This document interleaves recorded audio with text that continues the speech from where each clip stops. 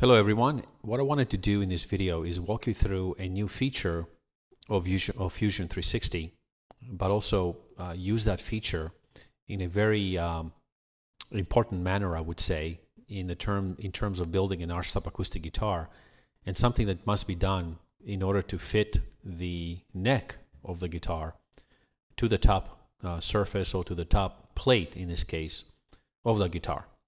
So this is a great feature that was just introduced in the latest update. It's a feature that allows you to actually edit components while you are in an assembly.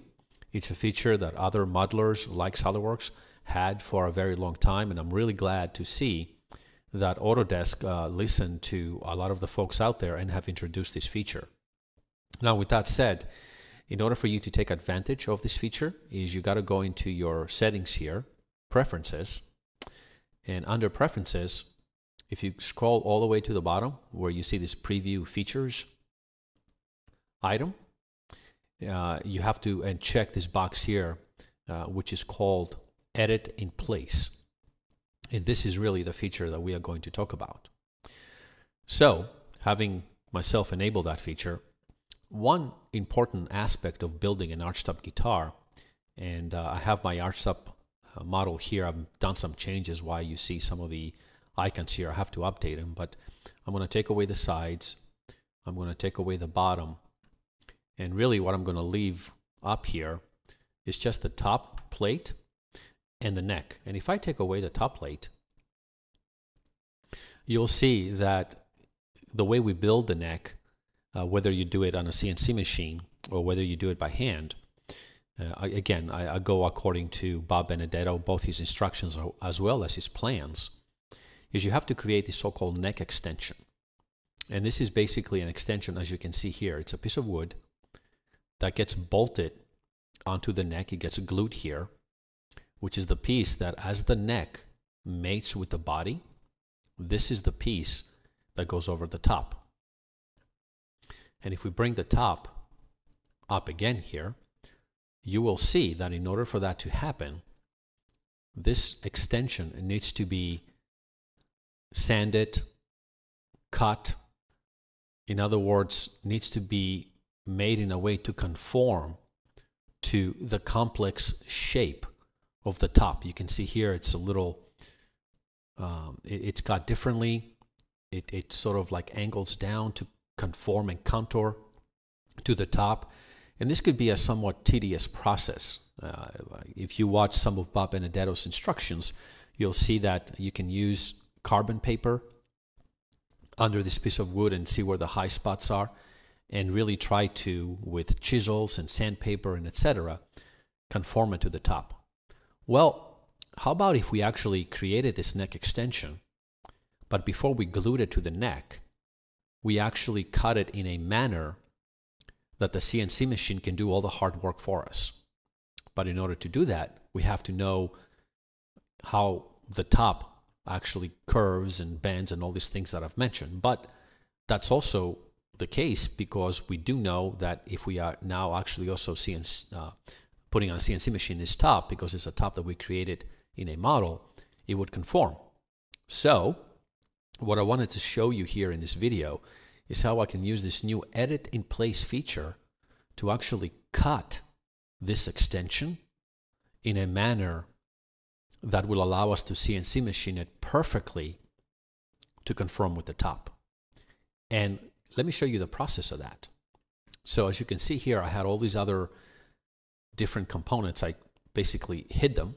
So the only component that I have left up here, and I can actually go on ahead and hide the fretboard if you want as well. We don't need it, including the inlays. And we can just see the raw neck. So what I can do now is I can mouse over this neck model that I have, and you see this little pencil icon that comes up. I click on it, and it allows me to now edit this part, if you will, in place. And as you can see up here, we get an indication that I'm now editing this in place. And when I'm done editing, I will just hit this check mark to actually take those changes that I've made and apply them to the model. And guess what I'm going to do? I am going to modify, and I'm going to split this body, namely this neck, And guess what my splitting tool is going to be? That top surface of the guitar. Just like that. I'm going to hit OK. Now this is going to take a couple of seconds here, but you can see that process was completed. I'm going to go on ahead and exit here.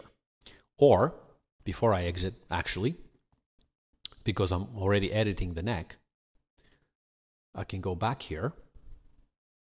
Notice that I now am capable of changing all of these parameters. I can hide the origin. I don't need the top anymore. Just going to bring it up with the neck. So again, think of this editing place as if I opened this neck model alone and I'm doing changes to it.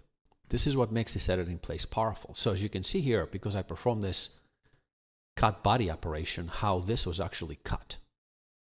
In fact, if I go into my bodies, you'll see that I actually now have two different bodies where before there was one. So I can go hide that part. Look at that.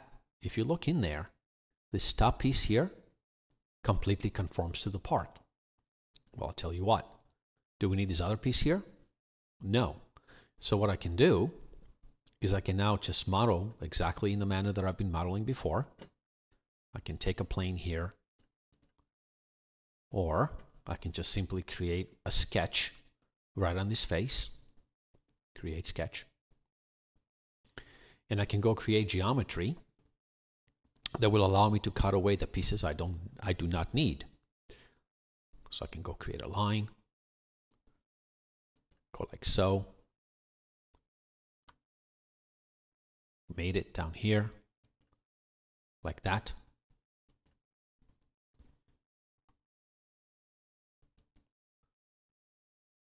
Zoom in and out as needed to get it accurately. And I'm just going to draw a box around this piece that I do not need. So I can then just go and extrude it, but extrude a cut to take it away.